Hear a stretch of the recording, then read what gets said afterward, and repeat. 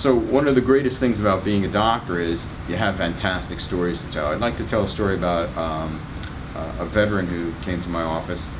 Cody was a sergeant. He was in command of 3 tanks in Iraq, and he was such an outstanding Marine that they sent him to officers training school and then to pilot school. Unfortunately, there was a trauma and he developed post-traumatic stress, and a year into his training was unable to continue, and they put him out on temporary disability because he had depression and anxiety from a death in the family. And after about a year of being on disability, he asked to be removed from his service and just go home.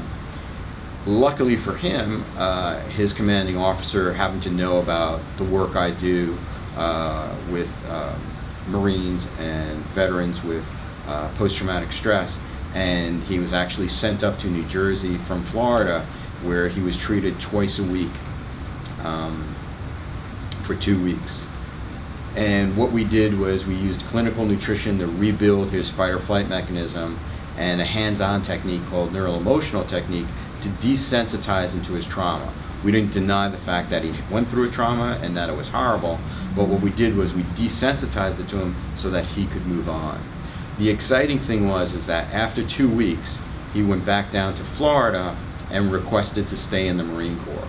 He passed his physical and his psych exam, was given a new job order, and finished out his career. That's a win for all of us. It's a win for me as a physician, because obviously it's a great story. It's a win for Cody because he's no longer suffering with PTSD. It's a win for his family. And it's a win for the United States because now we have a strong, active Marine that didn't have to leave the force.